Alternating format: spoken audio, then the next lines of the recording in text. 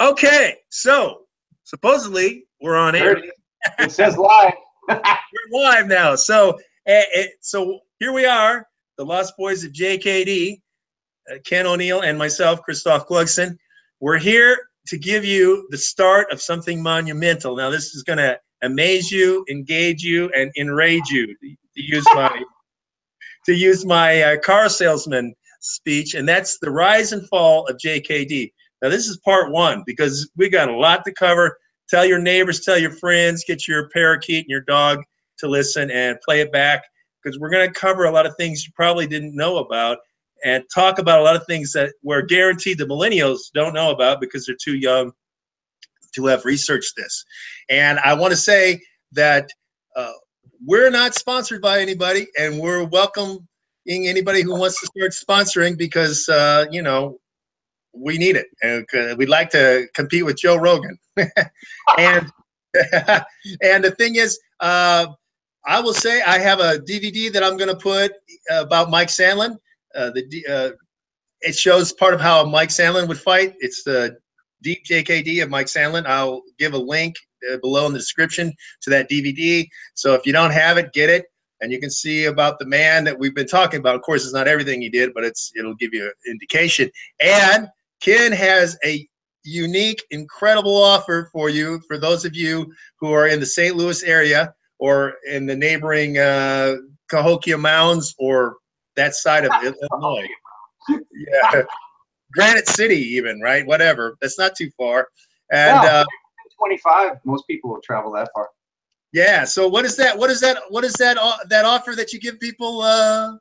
Well, you know, this is funny how this comes up because this goes back to the California Martial Arts Days in particular, and other places I've taught. But because we had every bozo in town coming in the front door, you know, Joe Badass and all this kind of stuff, you know. And the thing, you know, the thing I used to use is kind of a hook for people is because they've never taken kind of a scientific, somewhat analytical approach to training, like really what in a sense that's what JKD really is. It's a philosophy. It's a way to analyze and approach and develop things. One of the things I figured out a long time ago that a lot of people didn't understand is when you're in arm's reach range, in particular, okay, and even a little further out for some of us that have trained a lot longer, it's pretty easy, pretty damn easy, and you know this too, to hit anybody at will in the hit.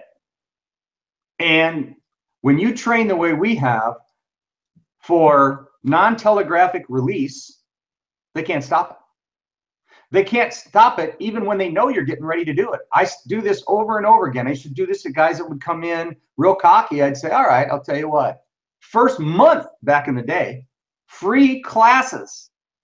Now I'm telling you what I'm going to do. I'm even telling you I'm going to do it with my right hand. Now, if you can stop me from popping you right above your eyeball, you get a free month of classes. And I even let them get ready. I'll say, okay, are you ready?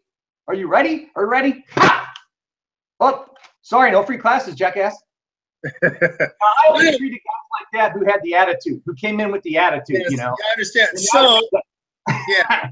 So just to recap for everybody, that if you can stop, it's Bruce Lee used to do that. If you can stop Ken's attack, which he's telling you what hand he's going to use, then you get free classes because he teaches more than just that attack.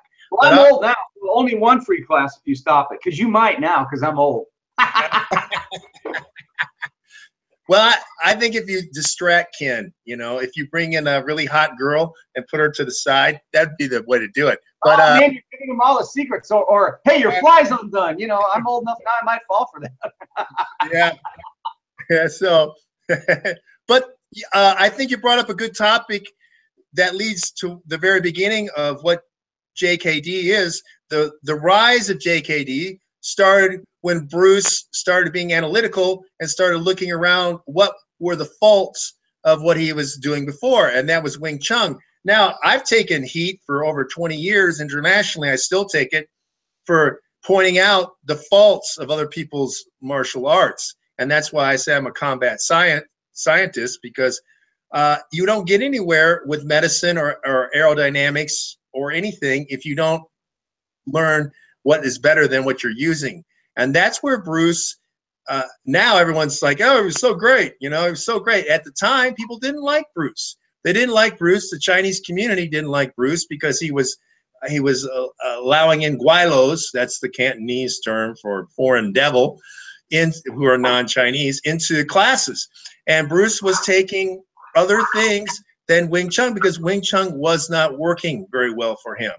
And a fight lasted longer than he wanted it to. I've also experienced that too. I kind of have an ego about that too. With normal people, with a normal person, I don't think the fight should last that long, you know, unless I wanted to. I've kind of got an ego problem there. But I think that something that a lot of people don't know about, especially now, is how hard that was for Bruce to get new information back in the day, I guess we say.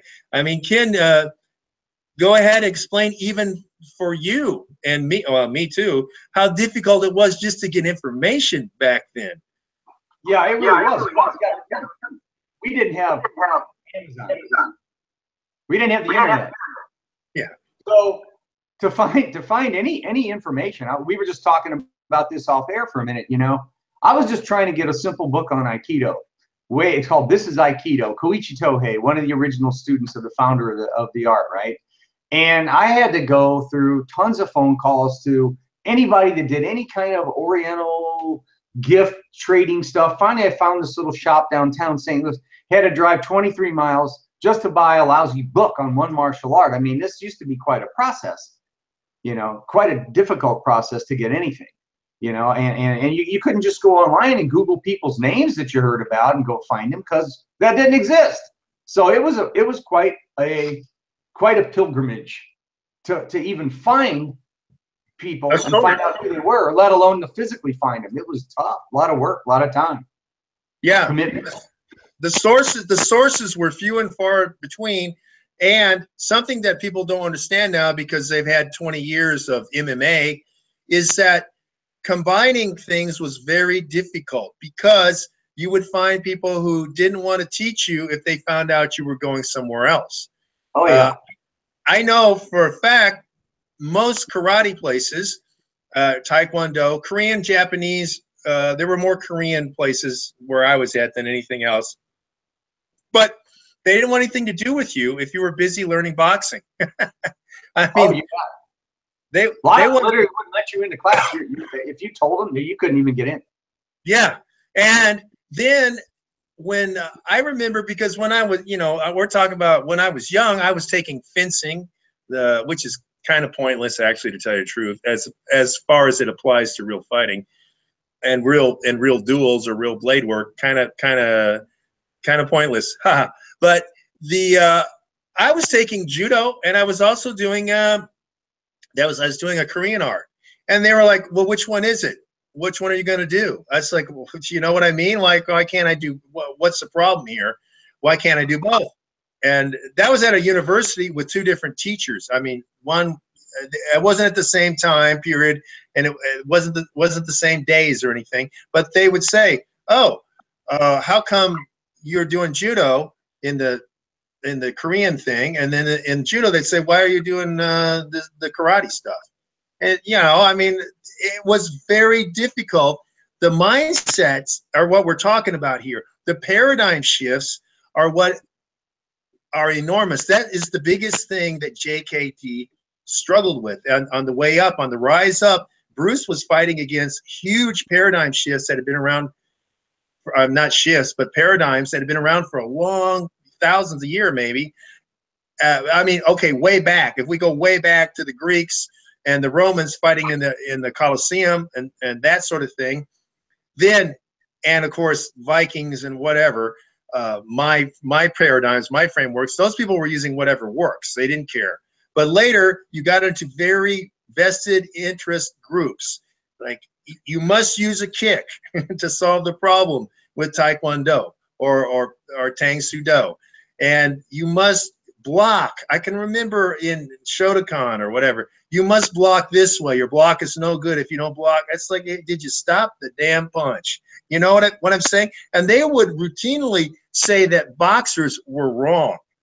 How can you say a boxer is wrong when the boxer can come in and beat your head in? You know, these guys had, you know, they didn't have mobility, they didn't have footwork, they weren't used to contact. Their whole idea of what we're talking about, their perception, their depth perception, and the reality of getting hit was off, because all those people were stopping all the time, throwing punches and kicks at least this far away from the person. They didn't have a sense of real distance. I mean, back in the day, can you remember that, Ken? Like when you yeah, these guys would go ring fighting all the time, and then some of them would try to transition into our classes. And guess what? What you train is what you do. You know that as well as anybody, right? So if a guy practices just touching all the time, guy walks in and that's what he does, and it's like, well, I touched you back. The problem is my hand traveled about another 8 inches through your body. That's why you're on the ground. And you're right. The contact training was missing from a lot of stuff in those days. Yeah, and so one of the aspects was that Bruce did was he was realizing that he didn't have certain components. He was missing a lot of components, and so he started mixing things. Yeah. Did he mix the best stuff? It's kind of there's a lot of things that Bruce missed. One of the reasons because he didn't live long enough. Number one. Right. That's the biggest. I'm convinced. Yeah. He didn't live long enough, and it was damn hard to find sources like we're talking about. He was unable to read several languages that you needed to be able to read, because there was a complete French street fighting system that had been around long before he started. It had died out, though. By the time Bruce was born, it didn't exist anymore, but it had existed, and it was never a sport. And it did everything that Bruce was trying to do. He later took things from it because it had components that became savate, la boxe française, and he took things from that. But he never found the original street fighting system. He also didn't look at real dueling. He looked at the sport version. If he had looked at the real dueling manuals, he would have found a lot of things that would have been much better for him. You know what I'm saying? He wouldn't have wasted so much time, because there's guys doing that now. Yeah, I know guys. I know one in particular that's what he does. Yeah. And there's a lot of things, and he didn't know about even the rough and tumble fighting from the frontiersmen in the United States. I mean, this is all. I did research built off of his research. You know what I'm saying? So I know more than Bruce knew because I've lived longer than Bruce, and I also built off of Bruce's off of his foundation. But what my point is that Bruce couldn't get everything. You know what I'm saying? He could not get everything. Didn't have access. Yeah. He didn't have access. He didn't live long enough. Right. A lot of people who try to imitate that JKD that he was doing when he started making that transition in the 60s, the late 60s, is a complete failing to the JKD methodology. Exactly. And this is something, I mean, the reason why Bruce started going into grappling was because Gene LeBell was a stuntman on the Green Hornet. And this is during the period of time when Gene LeBell was a dangerous, dangerous, dangerous man. He'd hurt a lot of people. He grew up in a boxing gym. His mother was a promoter. He sparred. He actually sparred with Sugar Ray Robinson, the first Sugar Ray. And he knows. I mean, he knows all sorts of tricks. Real dirty boxing, not that fake stuff people are trying to promote as a Filipino thing. He knew real dirty boxing, and he, of course, was a national judo competitor. And then he was a catch as catch can guy who can just rip you apart, limb from everything he grabs, he can break. The point being, at that point in time, he told Bruce, if I capture you, which I will do at some point, because you don't have a place to run around here in the studio, you're done with. and Bruce didn't think so, but he did capture Bruce, and so that's why Bruce in Game of Death, and then in Enter the Dragon, he has grappling moves in it. Of course, some of them are fake holds, like the thing he's doing to Sammo Hung and Enter the Dragon is not a legitimate hold. It's you know what I mean. It's a fake hold where he's selling it. You know what I mean. But yeah, and I took that as just as a total tribute to Gene, though, that he put that in the opening. It's like the opening scene, or almost. Yeah, it is. Yeah, that's a total tribute to. I bow to your skill, sir. Well, it is, and also everything that's in that book, in the Tao of JKD, which we were just talking about before we went on here, is all the grappling stuff is directly from Gene LaBelle.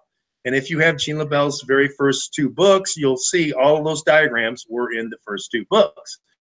But what we're trying to point out here is that JKD represents a methodology, a science, an analytical approach to fighting.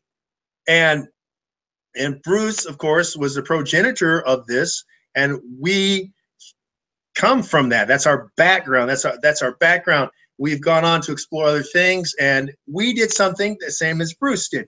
Bruce took JKD, and it was an expression of Bruce. The way Bruce, I mean, of course, you're looking at the movie fighting version, which was not his actual fighting version, but there are certain things that Bruce did because of his body type. He moved very quickly in and out. He's going to keep the distance because he can't, literally, he cannot get in a phone booth with a 300-pound guy. He can't do it. I mean, can't do it. So he's going to move in and out, and he's going to strike, and he hits hard for his weight. Does he hit as hard as someone who's 220 pounds and a professional kickboxer? No, but he hit hard for his weight. And he was a lot faster than a 220-pound guy. That's what his speed and his movement were his skills. So everybody tries to imitate that, but that may not be your skill set, your attribute set, really, I should say. There you go. See, it's mimicry rather than applying the process. Oh, process. Yeah, say that again, because that's crucial. Yeah, those guys are mimicking what he did rather than applying what he taught. They were mimicking his movement. They weren't applying the process, and JKD is a process, very much so, as we were talking about. More, I know we'll go into it more in a minute, but that's what it's all about. It was a methodology for how to analyze things. And who doesn't remember the old phrase, man? You got to remember this. This is the key component, right?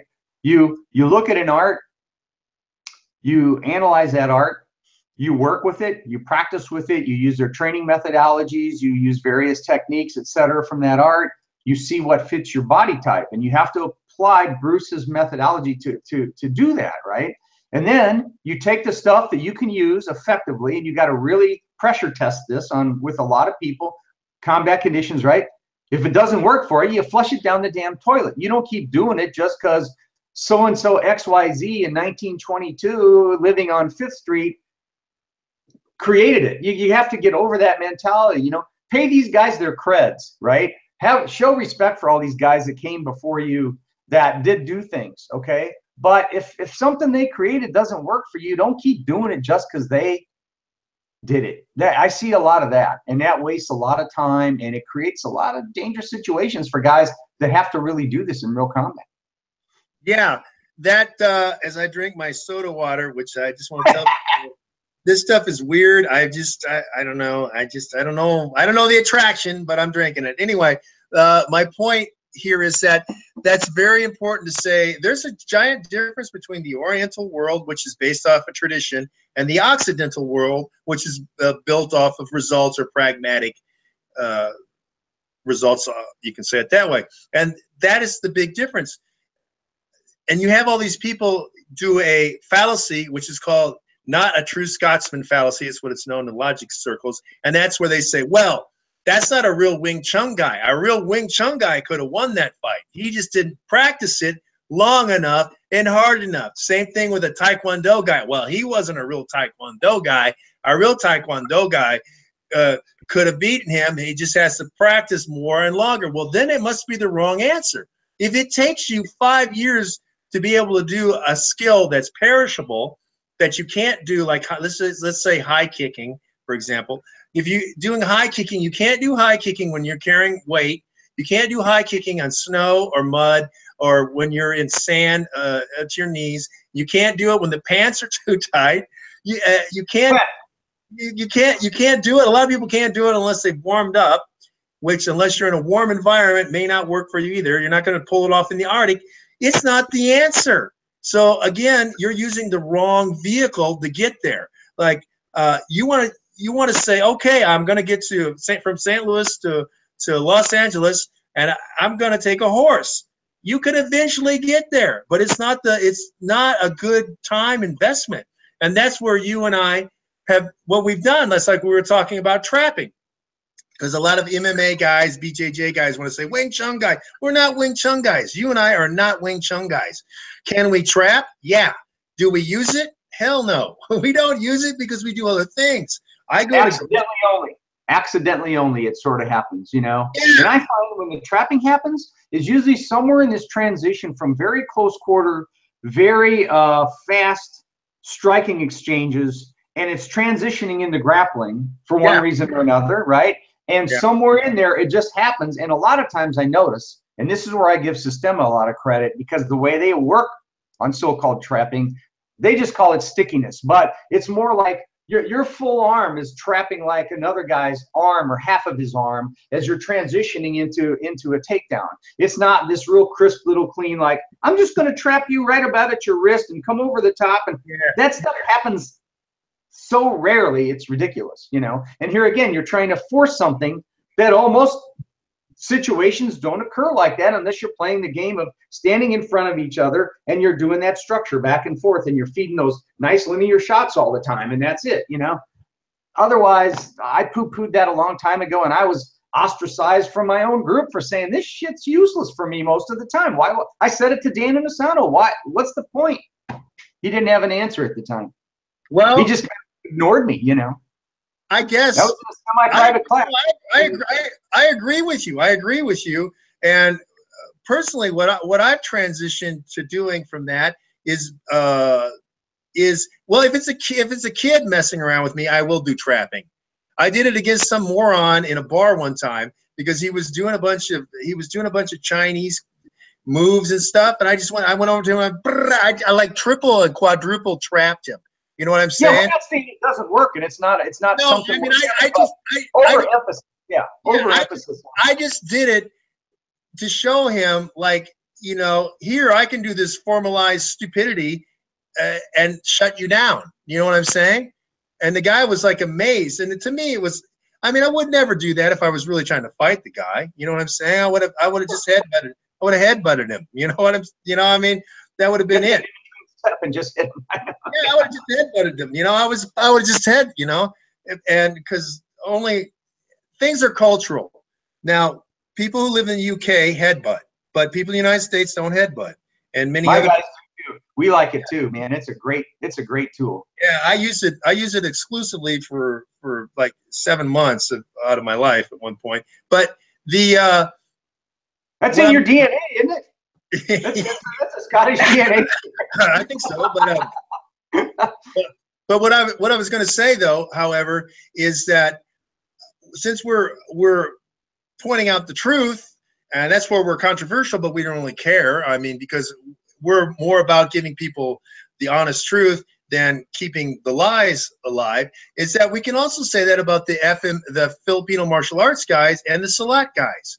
They're also selling a bunch of prearranged moves that just aren't going to happen, are they, Ken? I mean, you know, you can't say they have no value at all, of course. However, what I see more often than not, pressure testing these things is and not just for me, but other guys that I had a cool thing going for a few years. It was pretty neat. A group of us from different arts would get together on a Saturday afternoon, and this is the best, right?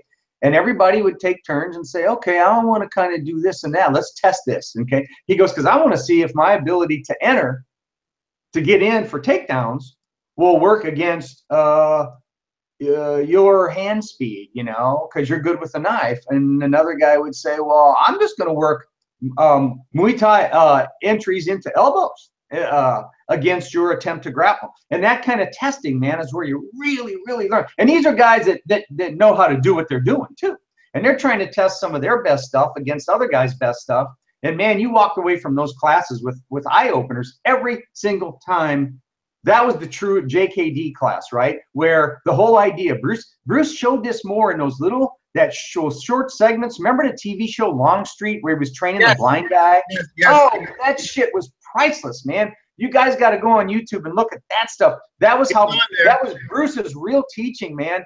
Every class was a standalone lesson. Now, this is why Norm Travis gets a boner when we have classes, because he says, you're doing that, man. Every time I walk out of here, that class was a standalone lesson.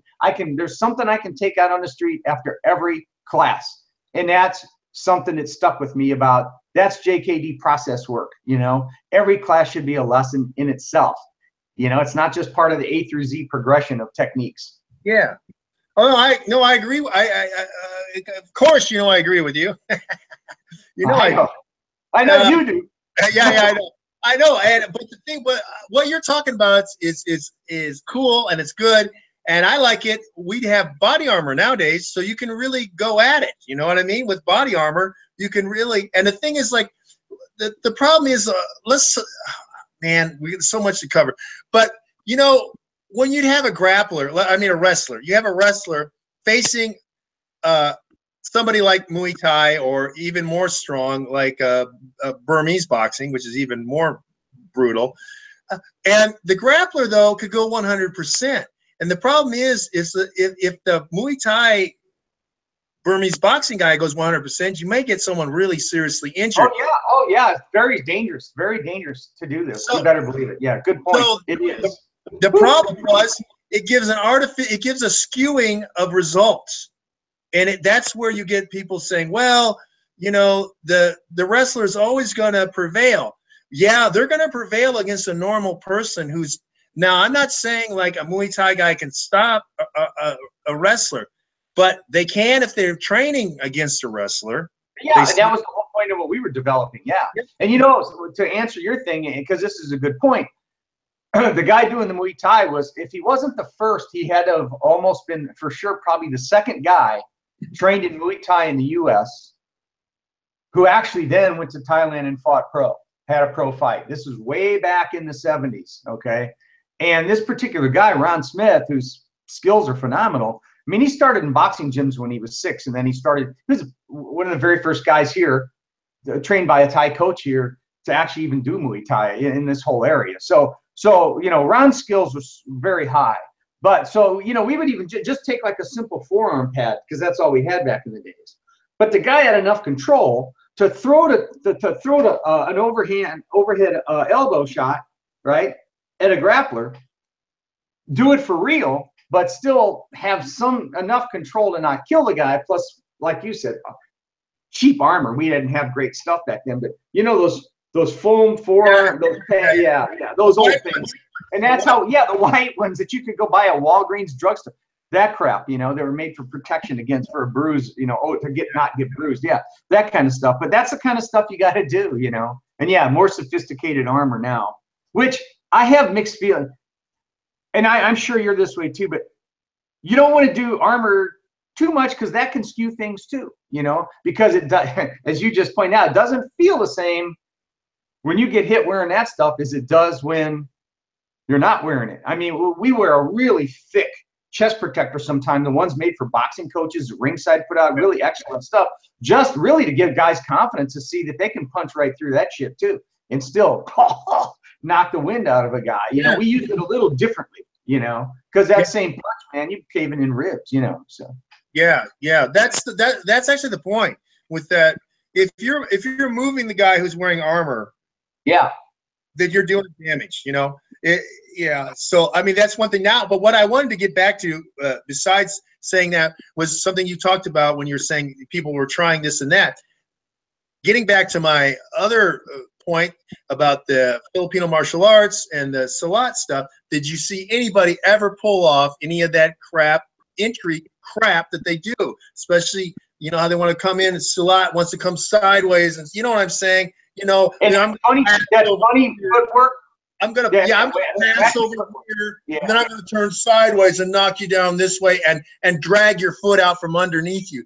That shit is, I've never seen anybody do it in any fight. I've never seen any of those Salat guys ever show any footage of anybody pulling it off in a real fight. And if it's real, there's some place you're gonna see it. I've only seen it. See, this is here. Okay, this is what Bruce found too. This all has to do with JKD. It's part of the methodology. You have to be alive. Now you hear all those guys, especially Vunak was the one that started saying it's got to be live. It's got to be alive. No, what he means, as opposed to two guys dead, like two guys dead aren't going to be doing anything. You know what I'm saying?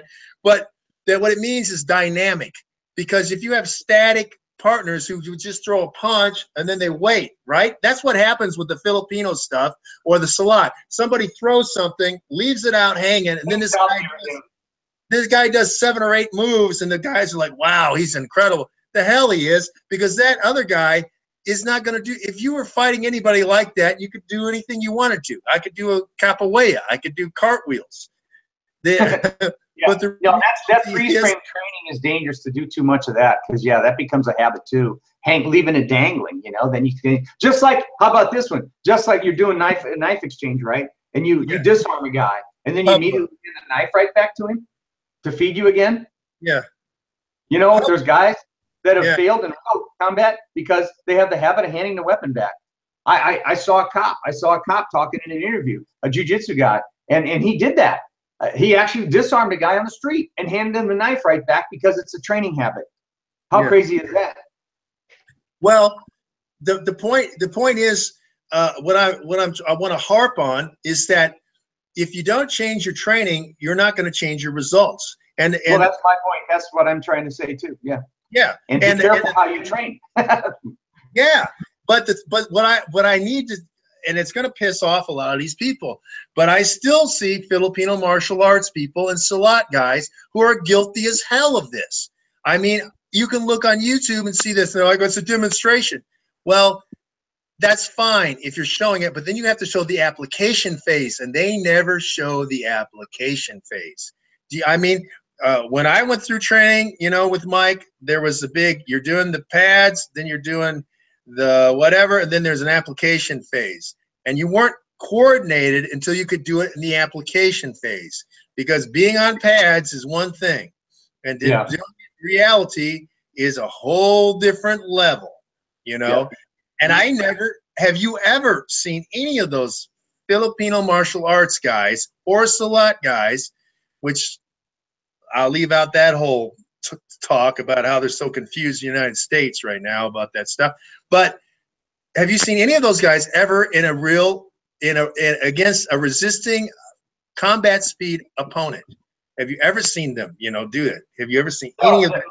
My only true experience with that is one student I have in particular who's been training for a really long time, who really got into the Salat for quite a while, And that footwork thing that supposedly developed because they're in the slippery jungle and they have to step behind their foot. They have to step behind, that step behind move, that step over tree roots and whatnot. Well, I said, there ain't any fucking tree roots, okay? And he would do that. Every time he would step behind, I just rush in and palm slap him in the chest and knock him down every time, because he's trying to force a weird kind of footwork that when you're on stable terrain doesn't make any sense at all.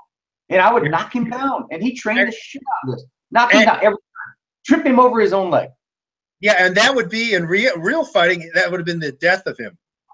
Because then it's easy. If I put someone on the ground, it's easy for me to kill them, and I am not covering how that's done here. I'm not going to say that. Lots of people want that free training. No. And will I give out that training to you if you come to me? No, not initially. Hell no. Tell them how many foot-pounds of pressure it takes, though. It ain't much. It's not much. It's not much. And there's a bunch of there's some stuff, and it's easy. It's very easy to do. And that's why let's harp on this. Horizontal grappling in battlefield conditions or mob situations, which is violence, is death. It's suicide. It's suicide. Death. Yeah. It's death. Now people are like, well, but this guy on one, yeah, one-on-one where there's no obstacles, the ground is clear, there's no weapons to be had. I mean, none at all, nothing. I mean, I'm not even talking about sand that you can jam the guy's nose Yeah. because I mean, people, they don't know that. You know, they never even thought of it. Those BJJ guys have never thought of that. And so I put a handful of sand in your mouth and your nose. You know what the reaction is going to be?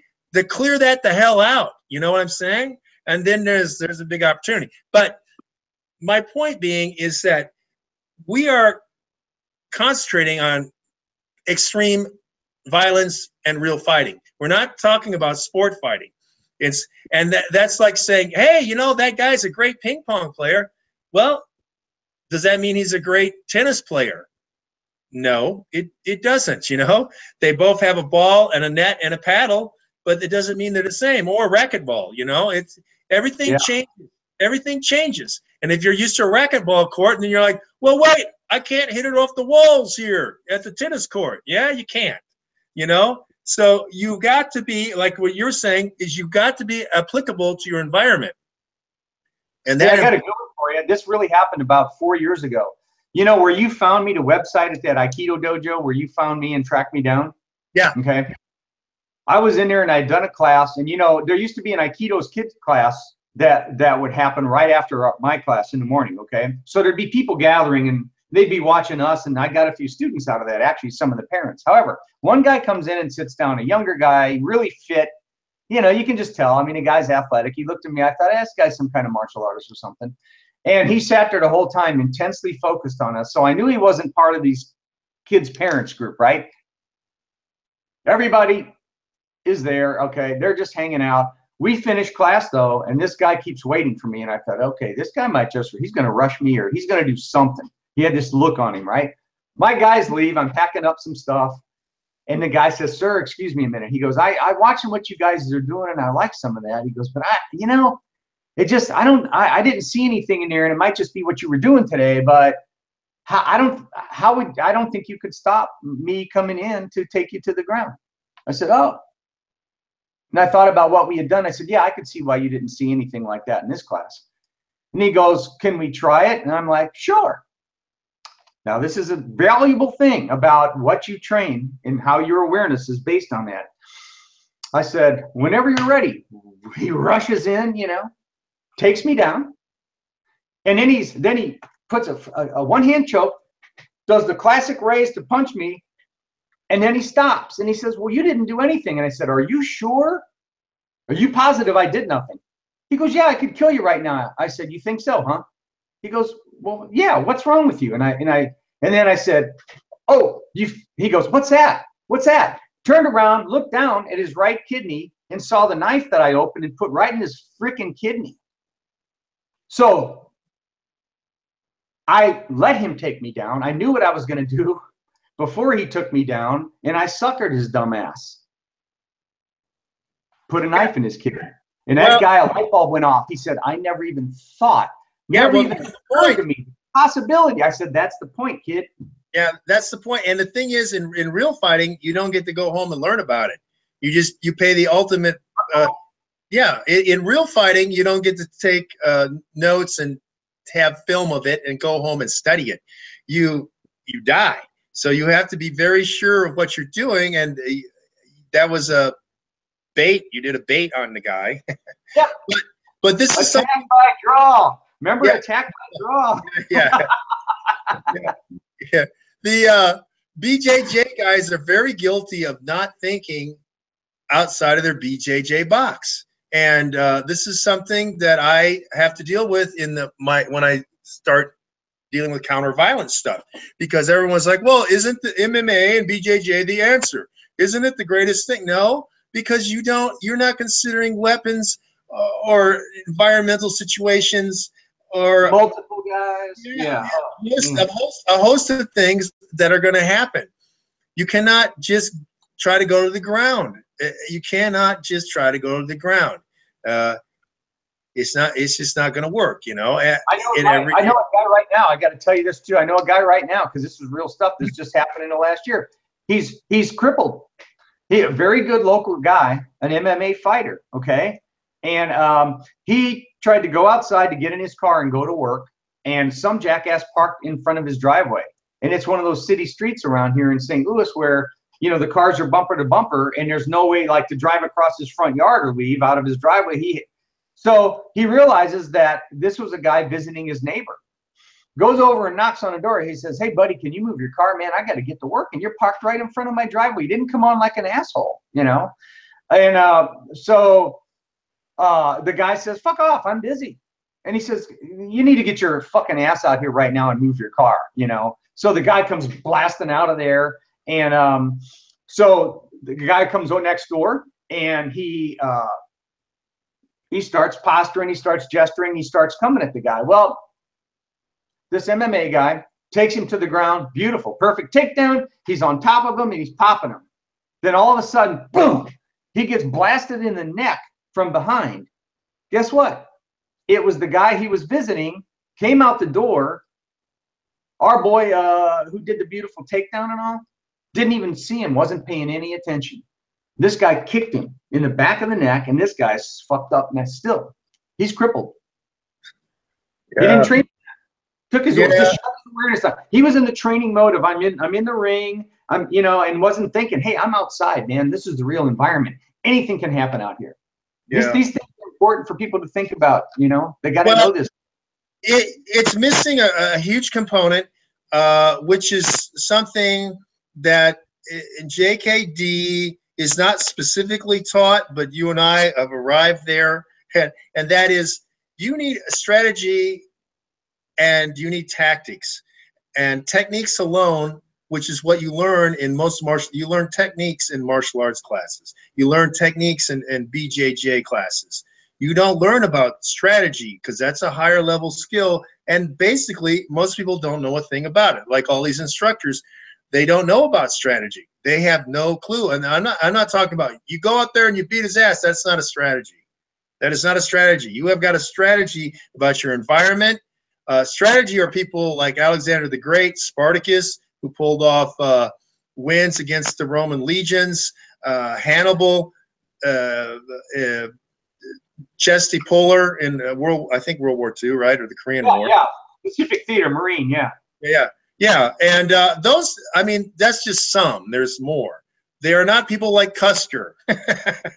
They're not, you know, and this is something most people don't have because martial arts instructors don't know strategy. They don't know how to teach people. They teach people techniques. Techniques will not get you all the way there. That doesn't work. And that's what we're talking about. We're talking about the failure of techniques. And people are saying, well, your technique was wrong. You did this. No, your strategy probably was wrong. Like what we're talking about before when we're saying, hey, you shouldn't be high kicking. And they're like, oh, your technique's just not good enough. Or you shouldn't be trapping. Your technique, no, it's the wrong strategy. That's what we're saying. We're saying, this is a high-level free information right here. We're saying at the level that you should go to with JKD is that you should have a strategy against each person that you see or every situation that you run into. Like you get, you know, and I don't want to go into these stories because I would like the other people who were involved at the time to be in these stories. So I'll say that for a later time. But let me tell you that I had guys that I trained in strategy. And when we happened to actually get in some group fights, and they did exactly what their role was. Now, if you get 3 guys who are BJJ trained and they get in a fight, they don't have a role. They're all fighting individually as BJJ guys. They don't operate as a unit. They don't operate as, well, there's 3 of us, and we should, you know, they don't have a clue. And this is something that I teach later on. It's not you come in the first day, you're not getting it, you know. Because you gotta get a foundation. You gotta get a foundation, and you gotta prove. And it's the same sort of thing you're talking about too at a higher level. And the same thing that you pulled on the guy was the strategy. You didn't beat him. He tried a technique on you, and you had a strategy against him. That's why you were successful. You know, he was thinking technique. He was thinking double leg, probably, right? He was probably thinking double leg. And he was coming straight and low. Yeah, exactly. Yeah, that's what he was doing. And you had a strategy. Yeah. And you had a Hey, by the way, yeah. all that was from Michael Sandlin. That when I was with him, that was the key focus was on that type of strategic work. He was in that phase back when I was started training with him in the early 70s. And man, was that valuable stuff. We spent more time on that than we did on actual any kind of technique or work. I mean, but my situation was different though, because Stan and I were doing that 4 and 5 times a week. He would give that out. We go do that on our time. But when I was actually with Mike, he was really focused on this type of strategic work and this way of looking at things and figuring out situations. And that was, I think, the best stuff I ever got out of any martial art, really, ultimately, as far as survival skills, because that got it cooking, man. And that's like super valuable. You know, Yeah. who else was doing that? Well, that's exactly you. Yeah, you just said it there at that last part. Who else is doing that? That is why we've always been the different branch of JKD than anybody else. That's why Dan said to Mike, "I don't have your fighting experience in the street. I don't want to have that fighting experience in the street. Yeah. You definitely know what you're talking about in that aspect." And that's why, and that's who we learned from. You know, that's who taught us. That's who I had to deal with every day, 4 hours a day, 6 days a week. And that is a strategy. Like you're saying, the strategy was more important. The techniques were secondary to that. Yeah. To the strategy. Yeah. And that's what, and we've alluded to it in the past by saying, I don't care if I hit you with a chalkboard. It doesn't matter what I use. It's the strategy. It's more important, the strategy. And that's something that's, we're talking about the rise and fall of JKD. So the rise of JKD is this mental process. And now the combat JKD branch, which is very small, that you and I are in and that Stan and Norm are in, and not very many others, is this group that had strategy. Because I've never seen Vunak or Hartzell or Tom Cruise or a billion of these other guys that came later, or Terry Gibson when he was alive. They never talked strategy. I've never seen them talk strategy with anybody. I've never heard them bring it up. So it's what leaves us in a different place than the other JKD people. That's something that they can get if they're, like I said before, if you're around the St. Louis area and you want to get that, you can get it from Ken. You go to Ken and he will train you. Now for me, you can get part of that through DVDs with me. Of course, you can get it with personal training and seminars, which I'm available to do. I should say that. Because we don't talk about that. And of course, that's my major website. I have other websites, but that's my major website. And that's easy to remember.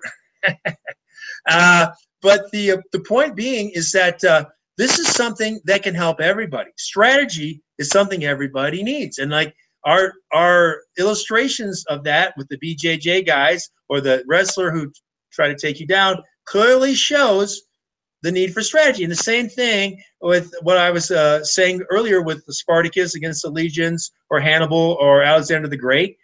Those guys, if you study how they won wars or battles that they were not supposed to win. I mean, even outnumbered and stuff, the other side had more weapons. They still from strategy. It sure to hell wasn't from technique. I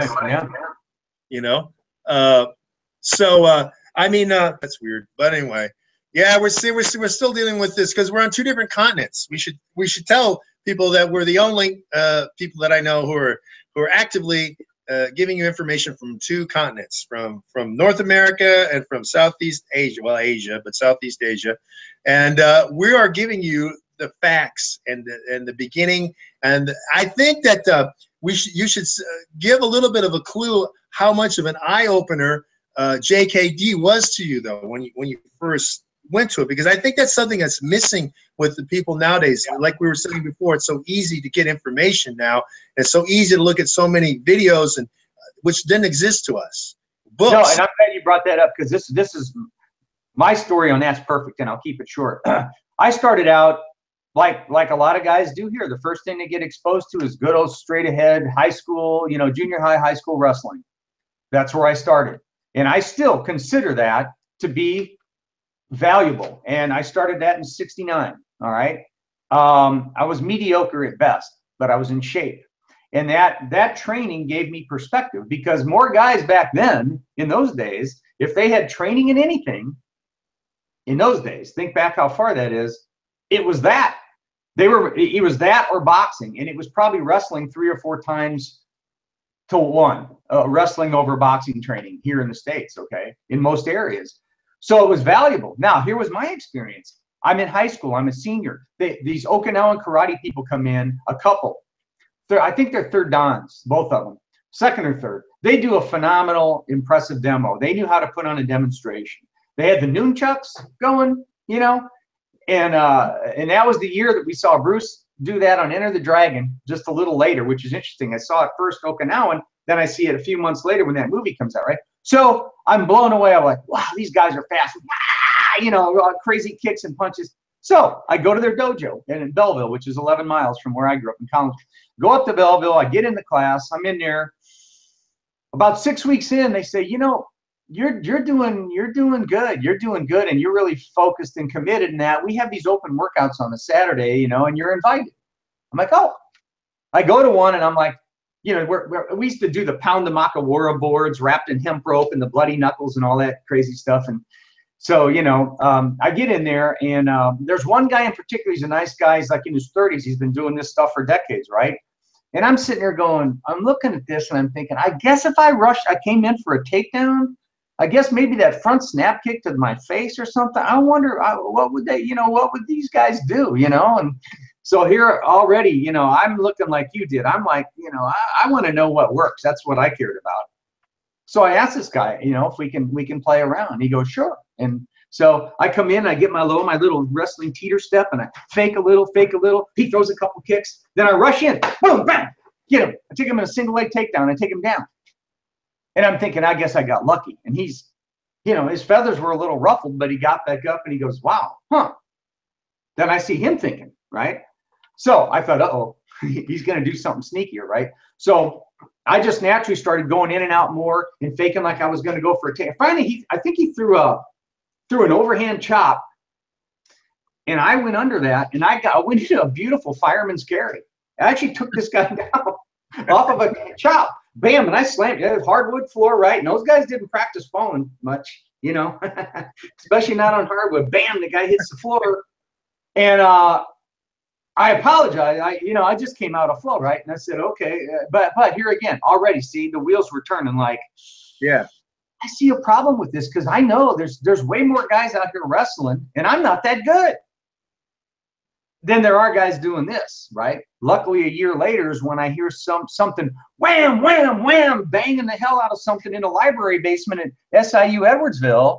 And I look down, there's a skinny little black dude down there, and he's got one of the big football dummies, those tackle dummy things, big canvas suckers, weigh, I don't know what, 200 pounds, hanging from a chain in the basement, and throwing and I go, that looks like Bruce Lee's freaking sidekick. And I run down there, and it was Stan down there. And then luckily, I ran into him within a year of the karate thing. And then next thing you know, we're training a couple months later. I meet Mike for the first time. Hey, don't you think that it's that analytical, scientific mind searching, looking for better answers that led you to JKD? Because yeah, without a doubt, there's an intuitive aspect and a personality type that leads you there. But I think more guys were like that than not, you combine a little bit higher IQ than average, maybe, with people who are truly trying to learn. They're not just trying to memorize information, they're trying to learn. Learning means learning the process to continue to learn. Yeah. To me, that's the higher level, right? Yeah, I agree with that. And for me, you know, I was going through all these different martial arts, and I just knew that something else was better out there. And I knew that, yeah, you know, you're supposed to do this way in this art, but the other art says, no, do it a different way. And it's like, I was just looking for who accepted what worked. And that leads you, of course, I mean, I couldn't find boxing, you know, where I was at most of the time, there were no boxing clubs. I wasn't in an urban city, and there weren't boxes, or I would have gone to a boxing gym much earlier in my career. There was one because when I was 8, and I hitchhiked when I was 8 years old and went there, and they put me in a ring. yeah, And I was like an animal. I just went crazy. My dad got pissed and wouldn't take me back there anymore. For one thing, because I hitchhiked there when I was a little kid. But and I did some taekwondo and a Japanese art called Gyense-ryu too, in between the Shorin-ryu and meeting Mike. But it was so similar, it wasn't almost worth mentioning. I mean, everything they did was very similar. but what I'm getting at was like boxing is the only place that you found like if it worked. Contact. Well, if Yeah. it worked for you, it was fine. You know what I'm saying? Yeah. Like if it worked for you, it was fine. Whereas if you were in these traditional martial arts, they're like, no, you got to do it this way. And actually, that's Muay Thai in Thailand, by the way. They want you to look like a certain type of fighter, and they because they got millions of guys in this country, and their cookie cutter approach works percentage wise with a small percentage of people here. And they still produce people. They think, well, it's the best way. It's not the best way. It's not sports science. No, and they're fighting each other too, and doing the same thing. They're all doing the same thing. So And I mean, that's a whole nother episode about other aspects. But the point being is that if you have this searching for the truth personality, and that you're really interested in advancing yourself and not being stuck to the past or some traditional or invested art, but you have to let your, like that saying, to climb higher, you have to let go of your grip, right? You have to let go of where you're at. You have to change your hand position. You have to let go of this space. Sure. And that, if you're that sort of person who's open-minded, I actually mean open-minded, not some cliche open-minded. I mean, if you're open-minded, then this process that we're talking about is vastly important to you, and you should search it out. And there aren't that many and I'm telling you, like we were talking about, a lot of the people, well, in Filipino martial arts, I've seen it's traditionalized. You can't do it your way, really. They won't let you do it your way, and they'll get angry with you because they still got that master and servant entire framework going. And Silat, because unless you're a Muslim, you're really not going to learn Silat, real Silat. You're going to learn this, whatever somebody says is Silat. But it's also on this patterns, and you must do this way and that way, which is done what Bruce said you should not do, is make it dead, right? That was it. Fixed patterns are dead patterns. And it's not anything other than that. So, and I found, like you said, why you got angry with Dan at one point was that those other JKD guys were becoming fixed pattern guys. And that's definitely what you see with these guys who trying to do what Bruce did in 1969 or 1970. Yeah. I mean, they're still there. They have not walked on, brother, as he wrote. Walk on. They need him. They don't have his body. They don't have his mentality, and they're trying to copy him. And oh god, especially big guys, they cannot fight like Bruce. It's ridiculous, I mean, Hartzell was smart in the fact that he didn't go down he didn't try to do it the same way that everyone else was doing it, because he really. I like Larry. I only spent about 4 hours with him in California back in the early 80s, but he was different. He was closer to our mentality than any of those other guys I talked to. That's one of the things I really liked and respect. And he had an ass butt load of street fight experience too, I can tell you. Yeah. You know the story about what Bruce liked to use Larry for? Fight challenges. Yeah. Well, Larry wasn't that big, actually. They always said he was big. He wasn't big. Stocky guy, but he wasn't very he was. I think he's taller than I am. Yeah, he wasn't that big, I mean, realistically, he wasn't that big. He was bigger than those other guys. But, I mean, but he realized he couldn't be like Wong. He couldn't be like Wong. He couldn't be like, who's the guy in San Francisco still? That Taki Kimura. He couldn't be like Taki. He couldn't be like Taki Kimura. He couldn't be like Ted Wong. He couldn't be like Dan Inosanto, because that was not his body size. And so he transitioned to some other aspects, and that is important. And so what I'm saying is that you got people who are confused they're confusing, as you said before, they're imitating and confusing it for the process, because the process is more important than imitating. And imitation, it's like, you know, like Japan. Okay, Japan doesn't create a lot of new music, but they sure the hell imitate. You know? Oh, they can imitate anything perfectly. Anything from manufacturing cars to, you know, Yeah. they have an interesting knack within their national psyche about their abilities in that area. It's interesting. Yeah, well, you know, like in music, they, you know, all these Elvis impersonators. They have all these Japanese Elvis impersonators. They have this girl group that's called Baby Metal. These girls are pretty cute, and they're doing, you know, heavy metal with a little bit of pop, you know, and they're popular with a certain segment. But the thing is, they really have never they've never come up with their own style of music that's impacted the world. I've only seen one. You know, I've seen one, and I watch her and listen to her frequently. yeah. Hiromi Koihara. Hiromi Koihara, though, would not be your favorite because she's a jazz keyboard player. Oh, get that out of here! Stop that now! Wow, I this know gal's we can't go one episode without some jazz talk. You know what I'm saying? but that cat is cool. That cat is cool. Jazz talk. You know.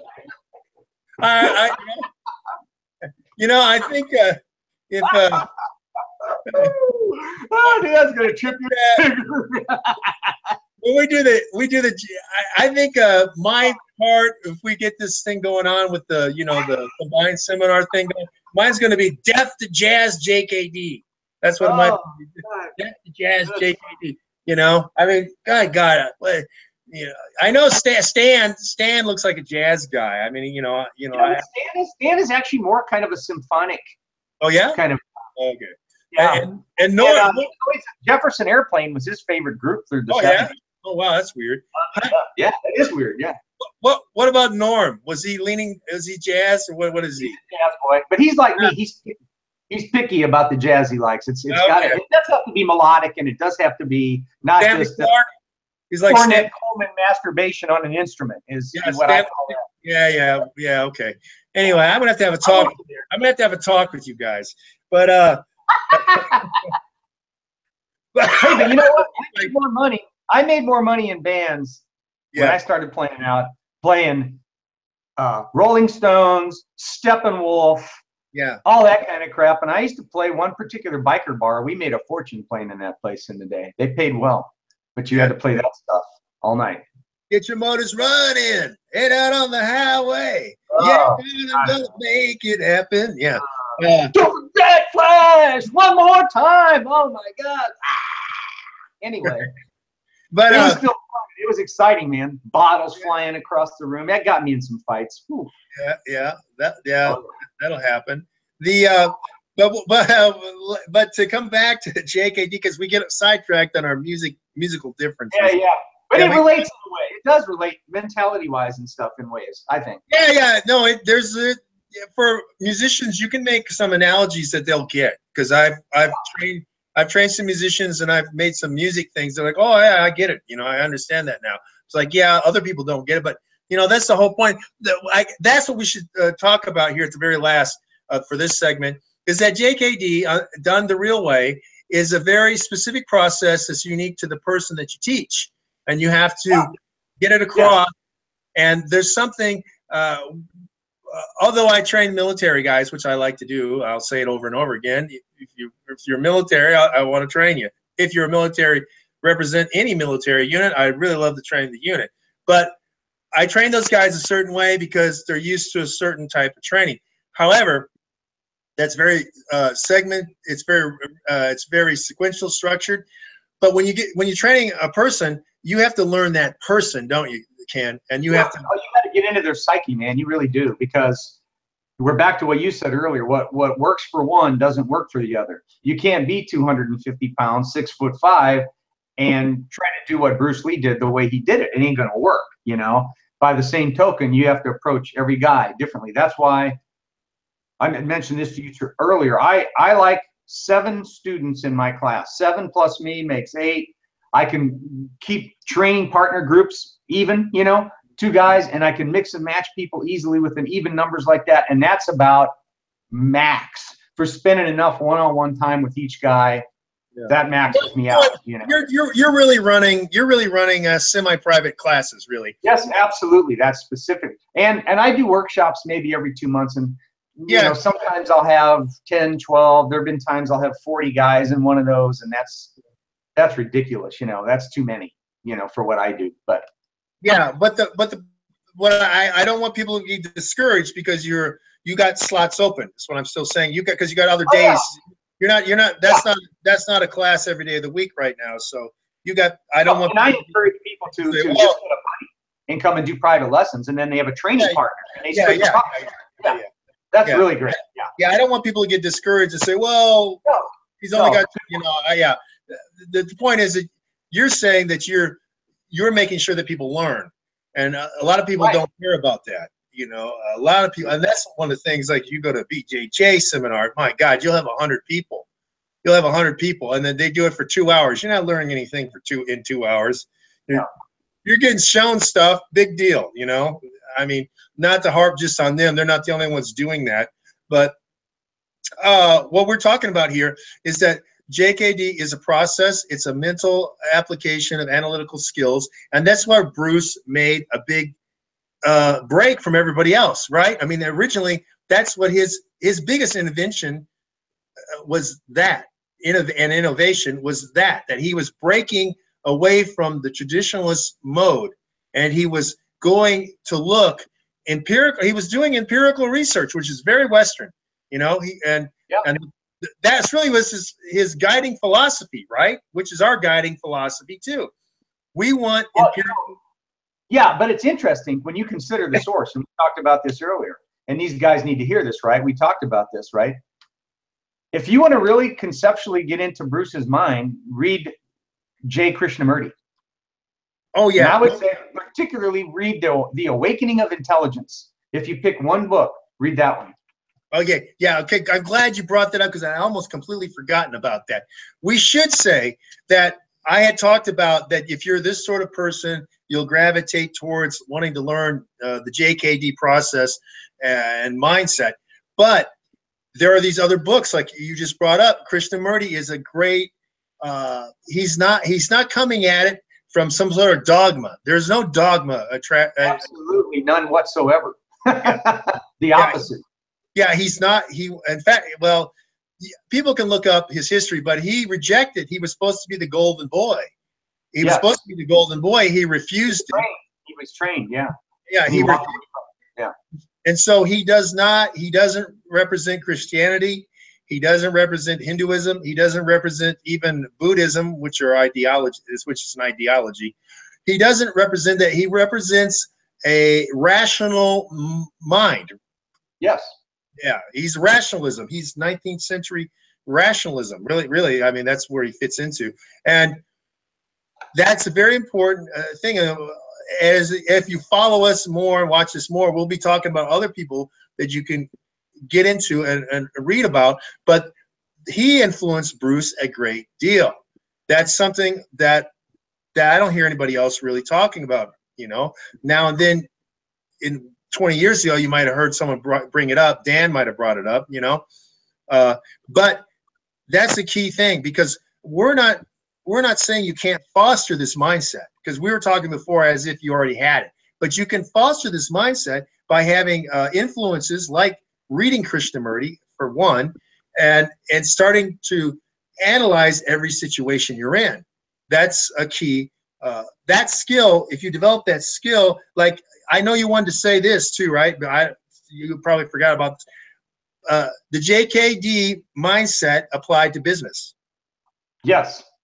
Yeah. I started 2 businesses that were successful, although, you know, we didn't expect the second Great Depression to hit in around 08 or 09 when it did here. And 2008. Unfortunately, the industries that were hit the hardest were real estate and banking, which tied into what I did at the time. So I did have to shut down at that point. However, people couldn't believe how well I started, managed, and ran my businesses. And how did you get this? You studied psych and philosophy and then TV and radio production. How do you learn that? And I said, no, it's all JKD. It was very conscious that's where I got my strategic abilities, on even how I managed people, even in jobs before I ever had that. It all came, I got more from that than I did from anything directly that I learned in college, as far as relating it to business. Yeah. It was that same mentality. So the takeaway there for people who are bullet point minded is that the JKD process is applicable to other areas of life. It's Bingo. and that it's a framework that is part of our, I guess, psyches at this point, part of our personalities, definitely. And did we have it before we started JKD? Yeah, we were starting to, but did it gel it in us? Did it increase it? Did it magnify it? Yes, it certainly did. And Mike Sandlin will either magnify it in you or or you don't make it, right? I mean, we made it. So obviously it got magnified. And I really should, I really need to say that more and more, because there are a lot of people who are in JKD who are seminar trained by watered down people who are seminar trained, blah, blah, blah. All right, that's better than nothing. But man, we were trained in the special forces level. You got to prove yourself constantly. You're tested. You had to fight. You had to do this. You had to do that. And that's why there's so few of us. Because Mike is not an easy guy to get along with, number one. I'll just throw that out there. And number two, the training emotionally, psychologically is incredibly difficult. Physically, if you're in shape at all, you can handle it. But the emotional, psychological, overcoming your ego, right, Ken? I mean, that's what we should say. That's and you got to keep doing that over and over and over again too, because you have to keep doing like we do, and you still got to go out there and go to other things. I mean, I was just in Toronto in January with a bunch of guys. A lot of these guys are some hardcore Russian dudes who that's all they've ever done is train their whole lives. And I've been doing this stuff for 47 years. I had to take the ego hat off and hang it on the nail and go in there and be open, to like, well, what are these guys going to do? There's always more to learn. I don't care who you are or what you do, So, well, there's willing to do that a lot. Well, yeah, there's certain things. There's always some part to learn, something else. You might already have your skill set, Right. Yeah, it's not going to change. But I know. But what you're talking about is you had to psychologically come up, because Russians who've grown up in a harsh environment have a strong will, and this is another part of it. It's in professional fighting, and this is part of the Soviet Eastern Bloc stuff. It's skill and will, and those guys have all got will beyond what the hell a normal person has. So, you see it in 10 minutes. Yeah. yeah. I mean, you get the vibe. You get the vibe when you walk in the room. Actually, yeah. But the cool thing is, every one of those guys had their shit together. They were wired tight, man. High skills. Yeah. Fantastic shape, and yet these guys were gentlemen who were there, and so that everybody could learn and work together. And it's impressive to get that many guys at that level, because these guys are like, mostly are all these instructors that have been doing this stuff for a long time, right? Yeah. And man, I never seen such a huge group of guys at that level who kept their egos completely under control. That in itself is pretty amazing. That many guys in one room at that level to see how cool they really were was like, that alone was inspirational. Impressive, very impressive. That's cool stuff, I mean, that's cool. But we're kind of getting ahead of ourselves there. I mean, we're kind of getting ahead of ourselves, because we're saying what we do now, and we're really trying to lead people on a journey right now. And people are probably saying, well, it's not that controversial right now. Well, it was during the 60s and when Bruce was doing it. This was highly controversial. This was why it still is. Yeah. Well, yeah, it still is. We just described what most people are still doing. Oh, And what I've said is definitely, I've already pissed off probably like 300 Filipino people and Silat practitioners. I guarantee what I said pissed them off, that they're upset. You don't understand us. No, I do exactly understand you. This is my life. This is what I've been doing, But what I want to say is that when we go to our next segment, because we're going to move from Bruce established this to Bruce started, because we just talked about Bruce really himself. We talked a little bit about Larry Hartzell just because it fit into the flow, but we're going to get into, he trained people, and then the seminar period, which you were a crucial part of that with the California Martial Arts Academy in the United States. You were crucial in the seminar circuit, and also the majority of people who got in contact with JKD and Filipino martial arts did it through the seminar circuit back in the 80s and 90s. You know how it backfired, right? You know what that was intended? And Dan Inosanto, I believe he says this to this day, if I'm not mistaken. And he was clear about this. The whole point of the whole seminar thing was to expose you to people that would be hard for you to get one-on-one exposure to, right? In these different arts. The idea was for that to inspire you to go do what Dan did. Now you go track these guys down and you go train with them like I did. I'm going to show you 30 different arts over the course of a week. I'm going to give you some exposure. I'm not training you, I'm exposing you to it, okay? Now you go out, you pick what resonates with your personality. It might be 1 or 2 or 3. Now that's where, to me, Dan was more JKD-ish in his mentality. He's laying this all out. Take what you think works for you. What are you drawn to intuitively? Now you go out and do what I did. You go spend the night in your car, drive 200 miles away, spend a night in your car, and you go train with John Lacrosse for 2 days, and then go take a shower in a gas station bathroom and go back home to your classes or whatever. That's what he was trying to do. People misunderstand what Dan's goal was. Dan was to expose you to this stuff. Dan's a preservationist. He wasn't trying to really train you where it really crashed and burned is just like you keep saying. The guys that think that the seminar training is the training got that wrong. That was to inspire you and kick you off to go out and really immerse yourself, not to think that the seminars are the training. They're not. Right. But I think we should break it right there. And that leads us to part 2, which takes off right there when we're talking about where people were confused and let down, and also what we think of seminar trained instructors. And this is also leads us, actually, the seminar is what leads us to the fall of JKD.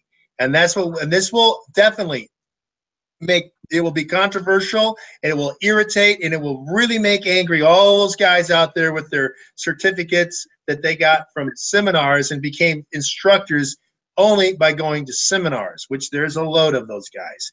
And we guarantee, so I mean, there's a lot here. Ken and I have covered quite a bit. So watch this as soon as it goes up on YouTube, which will be in a couple minutes.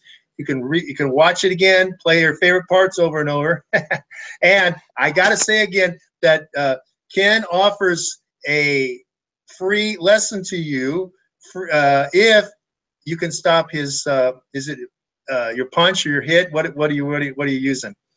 I could call that an eye jab, but I don't hit you in the eye. I hit you above the eye. All right. He's just slap you on the head. Yeah. Okay. So if he does, I'm slow now. But you know as well as I do, it's actually not about the speed. Yeah. Well, we don't want to give out any secrets here. That should tantalize right there. Wait, if it's not about the speed, well, then what the hell is it? Well, One thing I want to close with. You alluded when you brought in logic. You said something about logic in this process earlier. I think a key phrase that's good for people to remember from logic is the old Latin, right? Post hoc ergo propter hoc. Yep. I use that all the time. You want to translate it? Yeah, well, it means after the fact, therefore before the fact, and Bingo. And it's for people. Well, I don't understand that. It means confusing the results with association. So it's getting things out. Cause and effect is off. Your cause and effect is off. And in another framework where I would put it is, because we've alluded to this, a lot of traditional martial arts. See, I'm not trying to diss those guys, because a lot of those guys, they don't care about fighting. They're not in the mentality we're into. That's not what they're trying to do. They study and do what they do for other reasons, and that's cool. But just keep in mind, that they may be creating limitations in your abilities in realistic fight situations because what you train is what you're going to do. So you got to be careful with that.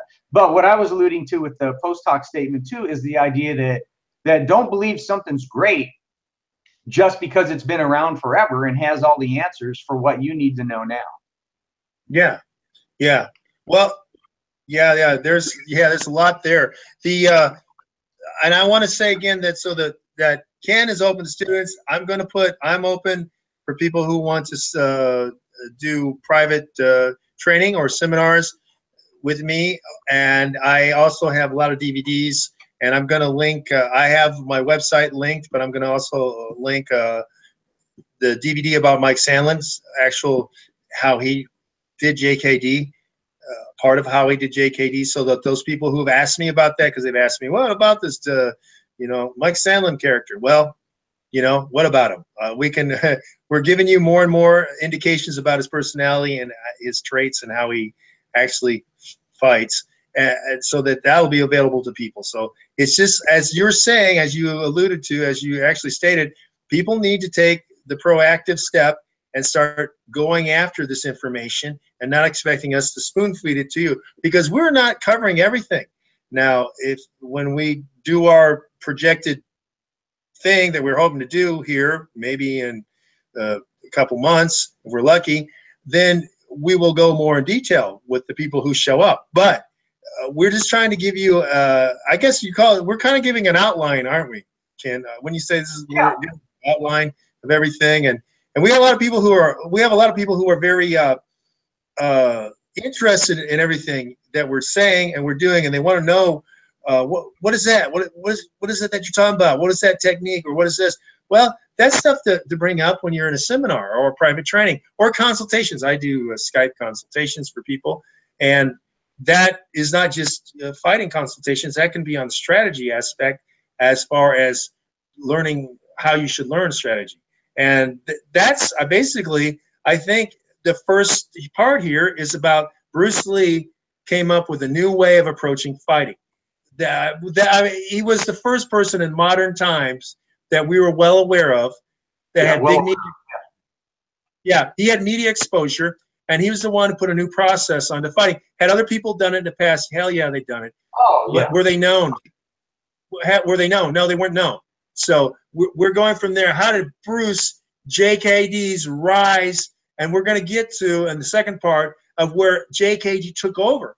JKD at one point took over. It was the be-all, end-all, wasn't it, Ken? I mean, it was the solution. People needed to learn something that was effective and was made for real fighting. It was JKD at one point in time.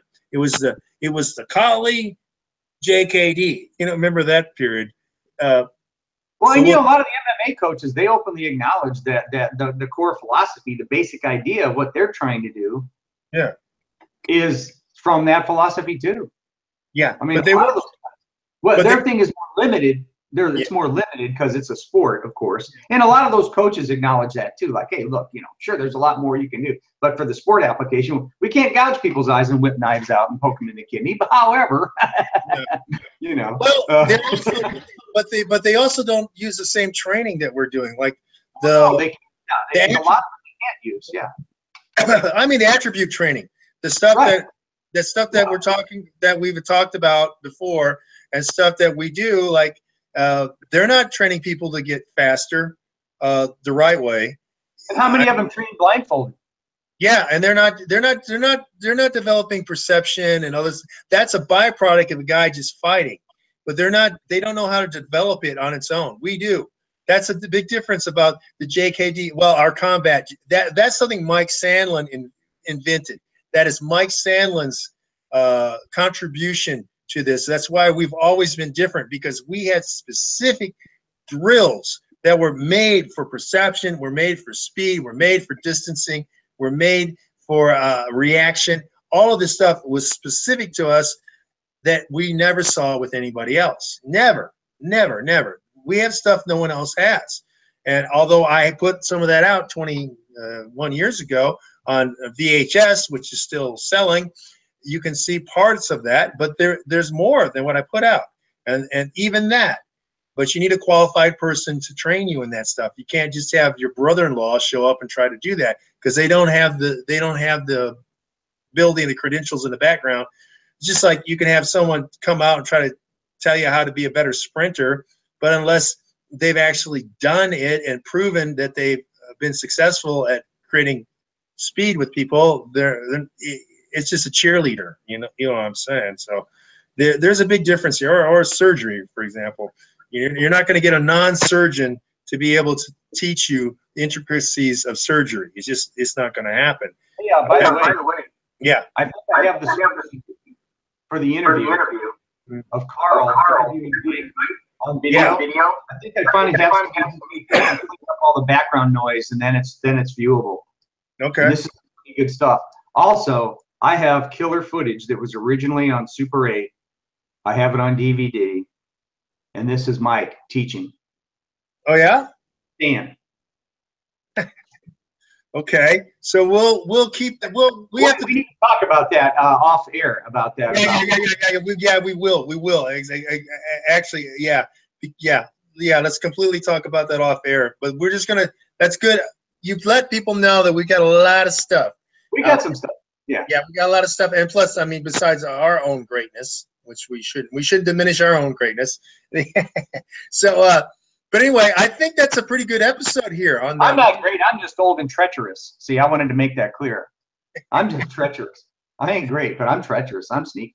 You know, I like to sit around the campfires and sing my songs. You know, I like to sing. That's cool. Yeah. And so we'll have to do that. We'll get into that another time. But I just want everyone to know that I guarantee the next episode is the one you don't want to miss, because we're gonna make a lot of people pretty angry. I think pretty angry. Remember, you might get some. They're not gonna contact me probably. I mean, they're not gonna show up to me. It's too difficult for them to find me over here.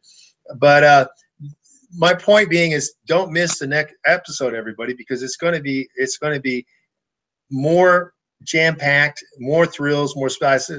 I should be doing movies, huh? You know, it's twice the excitement. But I think that we covered a pretty good, because we don't want to cover so much that people lose sight of the main thrust. And the main thrust is that Bruce Lee used a new process, a new paradigm to approach fighting, and that paradigm is applicable to other things besides fighting.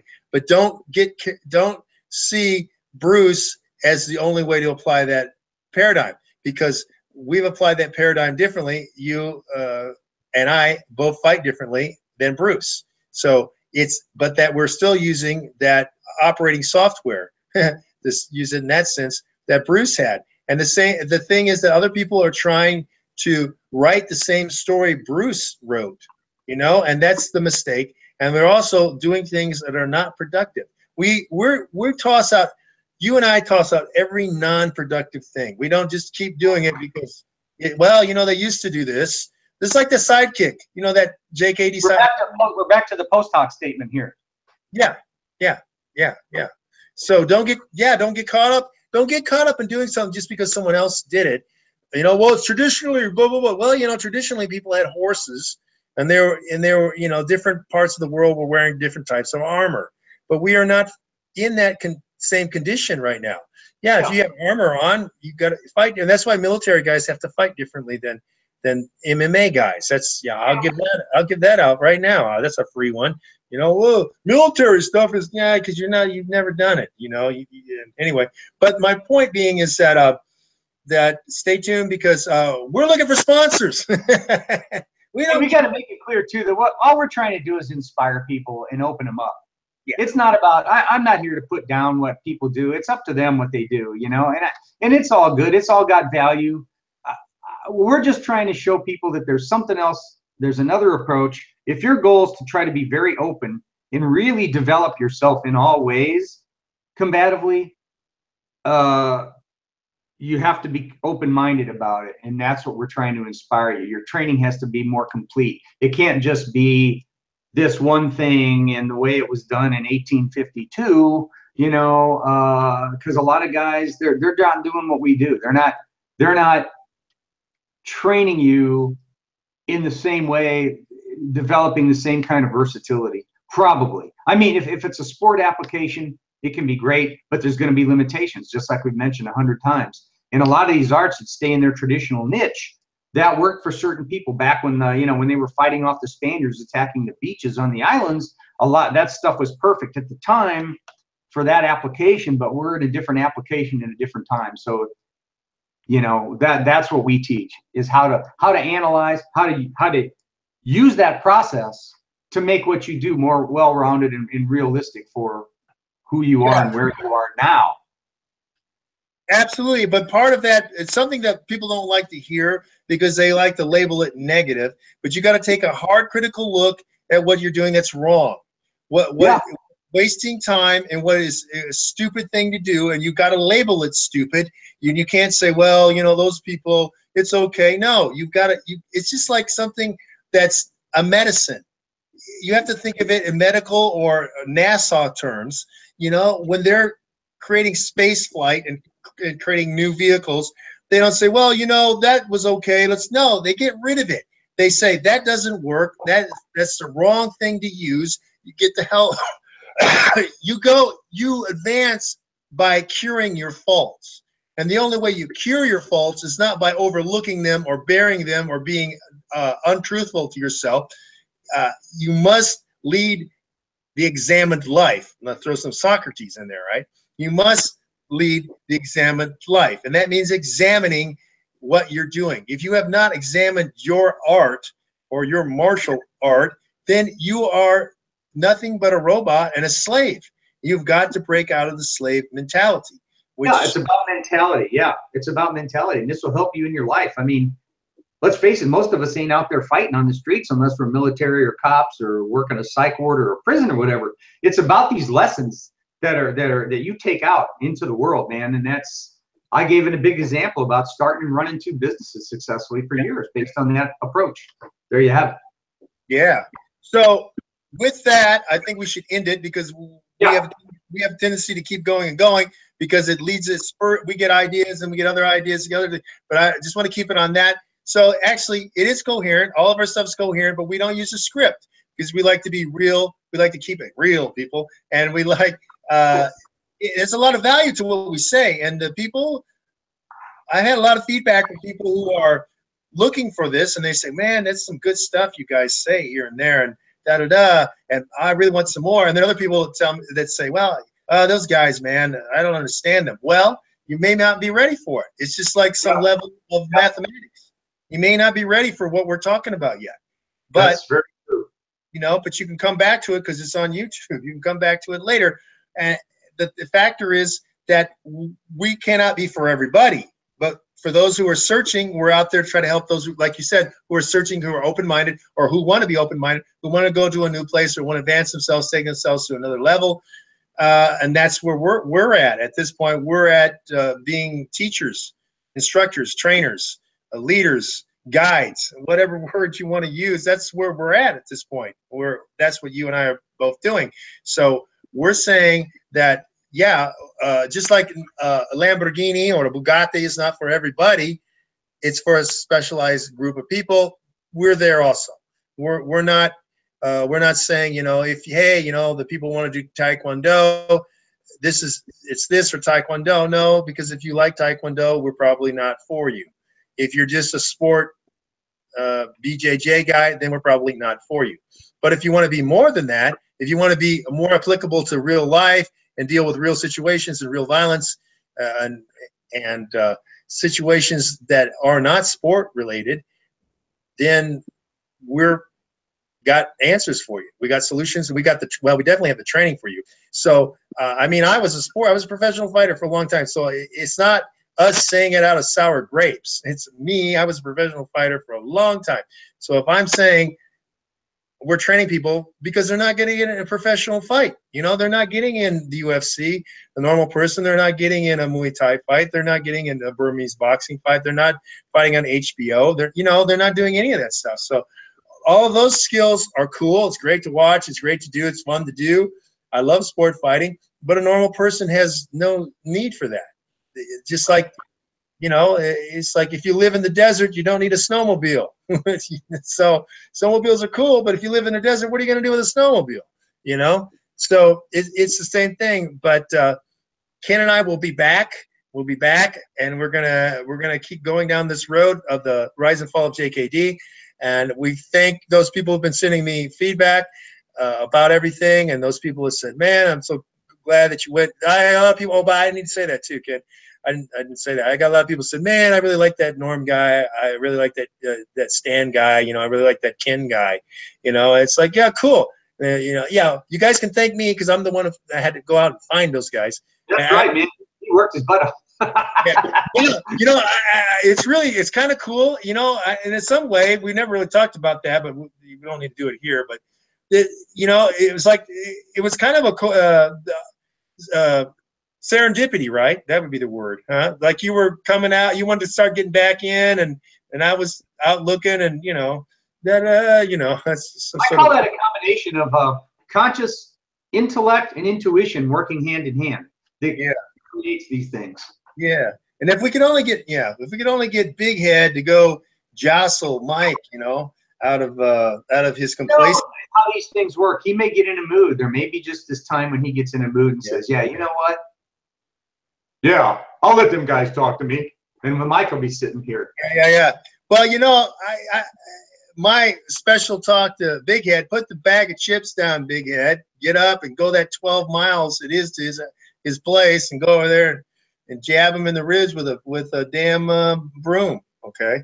And say it's from me. Say it's from me. But okay, so anyway, that's it for this episode of the Lost Boys of JKD, taking you on the rise and fall of JKD. Stay tuned for part 2 coming up soon. I'll let everybody know. And thanks for support. And anybody who has anything that they want to sell on our program, let us know. We've got sponsorship slots. We'll even wear this shirt, you know. Ken, probably easier for you to get the Ken than me for a shirt thing. But you know, in fact, he can decorate his whole place if you got enough stuff. I mean, we're not above the NASCAR approach. No, we're not. You know, he'll be sponsored by whatever sport drink you want or whatever, you know, donut shop, whatever, pita store, whatever you got, subs, pizza. Anyway, so yeah. Any final words, Ken? Any final words on this episode here? It was fun, and I think this will be good. And I think the guys that intellectually, intuitively resonate with what we're saying, hopefully we're inspiring, because that's my goal with all this, you know, inspire these guys to hopefully get into a process like we have, because like we've said, the benefits are way beyond anything to do just with fighting. You know, if it was just about fighting, I would have probably completely bailed from all this a long time ago. I mean, I don't go out and get in fights. I'm not in that kind of profession, you know. He's lying. Yeah, I don't get in fights, man. I've always said that, you know, it's kind of like Bruce's thing, you know, with how he used to do his ranking with the empty circle, then it would gradually fill and go empty again, you know. I look at it like the most basic self-defense technique is to run away, right? Effective basic one, right? After you go through decades of training and experiences, the most effective self-defense technique is to run away. But you're running away at a higher level because you know all the stuff that can happen. You're running away with a whole different mentality about why you should be, I'll say, avoiding rather than running away. Let's leave it like that. Hey, when you go out, let's talk for a minute, because. Yeah, well, what I will say is that the reason he's saying that is because he likes jazz. But yeah, baby. Cool cat. That's easy to get Ken going. It's easy to get Ken going. It's good for me because it's just Ken. It's just he comes back, man. But I've got Stan there, and then I got to listen to Stan chime in with you know, jazz. Well, yeah, you know, it's like, oh my God, I'm getting ganged up on. You know, I get ganged up on. I'll tell you something about all the older cool cats. You know, their mentality. We haven't thrown any 70s lingo in. Damn it, we forgot to do that. I've just been calling you a cool cat for the last 15 minutes. Well, yeah, but I mean, wow, we forgot that we need to. Yeah, let's far out. Next episode's going to be far out and right on. We're going to keep on trucking. Oh man, trucking in episode 2. And if you're down with that, we'll be back. But anyway, so thanks everybody, and stay glued to your messenger there, Ken. I'll talk to you in messenger. Okay. Can we just get off the live and stay on for a sec? I have to reconnect it. I'll have to reconnect it. Okay. All right. Okay, hang on. All right. So see everybody next time. You guys, thanks. Yeah.